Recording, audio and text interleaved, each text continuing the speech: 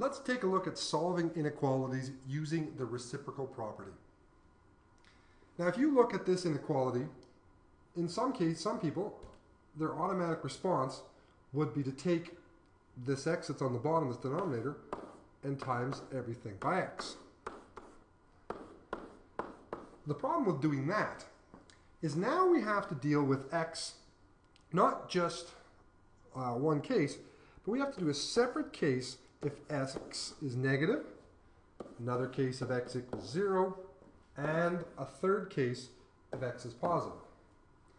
Because if we divide it by, if we have times all three parts by a negative x, or if x where x is a negative number, then I'm going to have to flip all those inequality symbols. And that's just a little more complicated. So instead, we're going to use the reciprocal property. Let's clear this up a little bit.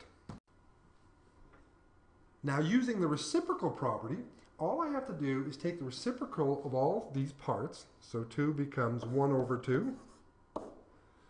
1 over x becomes x. 10 becomes 1 over 10. Now, with the inequality symbols, I'm actually going to flip those so they're pointing the other way. And that is the reciprocal property.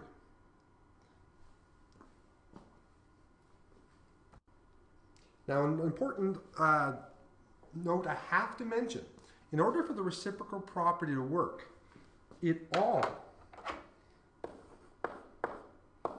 has to be either greater than 0 or it all has to be less than 0. You can't have one piece, the left-hand side being below 0 and the right-hand side being above 0. It doesn't work that way. Let me give you an example of why it doesn't work. Let's look at a quick inequality that does not have any variables in it. Let's say -1, which is less than 0. No, let's not use 0. Which is less than 1, which is also less than 2. So now I've got left-hand side is in the negative, right-hand side is in the positive. When I take the reciprocal of all these, if I'm going to flip this -1, it becomes 1 over -1, which is less than, this one becomes 1, and this one becomes 1 over 2. Now if I flip those symbols as well, there we've got, let's put this together. We have -1 greater than 1, which is greater than 1/2. And that, plain and simply, does not work. Okay, so let's use this reciprocal property in a question. All right, here I have an inequality. It's got an x in the denominator, so I'm going to have to use the reciprocal property. So I'm going to start off by flipping all my parts. I now have a 1/3. Oops. I now have an x plus 1 over 6, and now I've got a 1 over 6. Now when I use the reciprocal property, not only do I take the reciprocal of all the parts, but I do have to flip the inequality symbols. So now it looks like that.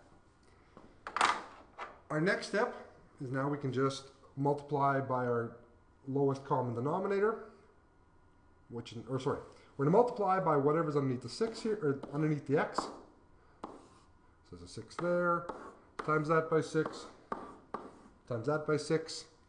6 times 1/3 gives me 2, which is greater than x plus 1, which is greater than 1.